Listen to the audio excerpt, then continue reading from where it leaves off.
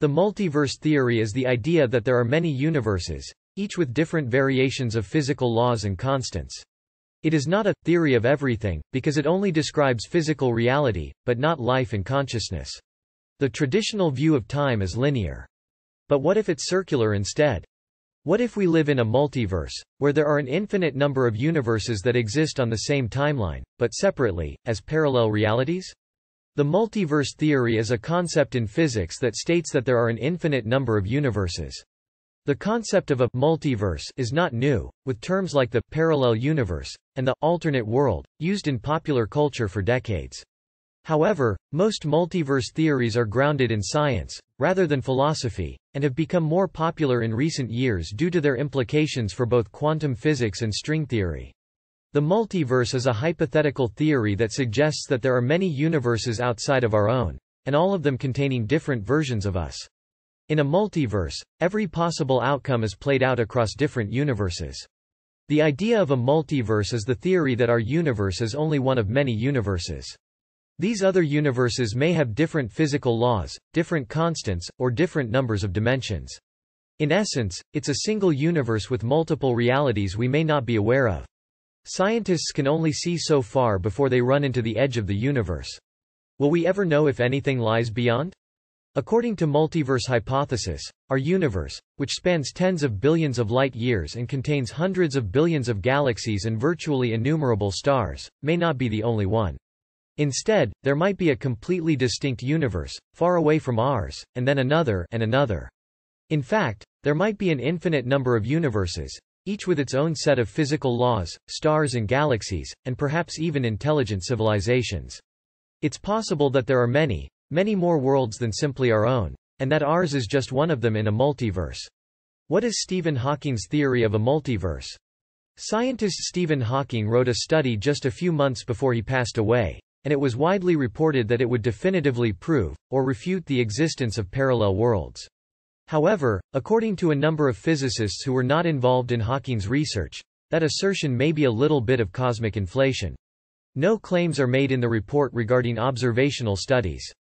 It's not entirely dull, but there are literally thousands of theories on what might have happened in the beginning of the universe, many of which include parallel universes. How many multiverse theories are there? Parallel universes are a popular concept. Perhaps the allure of a perfect universe where you have second chances and things turn out differently. A different world where you enroll in Hogwarts, the Star Wars prequels aren't developed, and you finally plug in your asymmetric computer cord right on the first try, has something to do with it. But does science actually have a place for such wistful speculation? You can't have two versions of something if the universe is everything there is, am I right? Terminology is the issue in this case. In casual conversation, physicists frequently refer to the universe when they truly mean the observable universe. The area of the entire cosmos that we have thus far been able to observe, and it's okay to discuss various different visible universes. Aliens that are close to the edge of our observable universe, for instance, will be able to observe portions of the entire universe that we are currently unable to see since the light has not yet had time to reach us. But that is a well-known question, and when physicists discuss numerous observable universes or multiverses, they often do not refer to them. So let's get right to the point.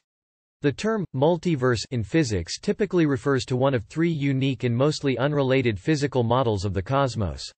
By the way, none of these have ever been verified or tested by experiment. The three multiverse models are as follows. Type 1, bubble universes or baby black hole universes. This is the most straightforward kind of multiverse. The basic idea is that perhaps there are other parts of the universe which are so far away that we will never see them, or are inside black holes, so similarly, we will never see them.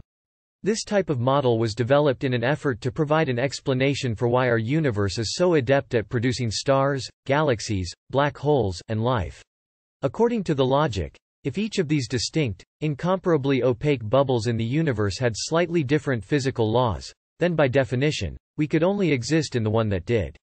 We couldn't be here if the Earth couldn't create, so we must live in a universe where that is possible. Don't worry too much if this reasoning doesn't convince you. Experimental support for this form of multiverse is still lacking. Multiverse Type 2, membranes and extra dimensions. String theorists proposed the hypothesis that perhaps what we think of as our universe is actually just a three-dimensional surface embedded within a larger super-universe with 9 spatial dimensions. This hypothesis was partly motivated by the mathematics of string theory's inability to predict the proper number of dimensions for the universe we observe. Similar to how each newspaper page is a separate, two-dimensional surface that is a part of our three-dimensional reality. There would also be plenty of room for other three-dimensional surfaces that, like newspaper pages, appeared to be independent universes but were actually a part of a larger total if space had 9 dimensions as opposed to 3. Membranes, or brins for short, are the name given to these kinds of surfaces. And so, to be clear, there is currently no experimental support for this type of multiverse. Multiverse Type 3. The quantum mechanical theory of multiple universes. The many worlds hypothesis, which claims that every conceivable alternate timeline for the universe is real and that they all occur in an ever larger, ever-branching manner. It makes an attempt to explain why physicists still don't fully understand how the collapse of the wave function in quantum mechanics occurs. It's like a pick-your-own-adventure book where every conceivable tale can occur. If this were the case, we might not be aware of it since we would be limited to only one of the many possible lives. Many worlds suggests that perhaps anything that can happen has, and that we simply happen to exist in a chain of happenings that were necessary for us to exist, much like the bubble multiverse model implies. Don't worry if this logic doesn't persuade you. There is currently no experimental support for this type of multiverse.